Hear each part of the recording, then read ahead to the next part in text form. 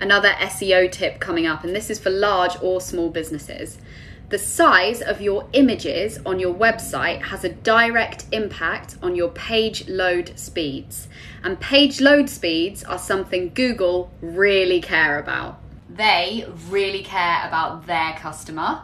So if you're helping their customer, they're happy. Don't make people wait for your website, especially if it's down to your images. This is how you can compress any image and not lose the quality. So easy. Ready? Go to compressor.io, drop your image here, choose your compression type, and then simply download.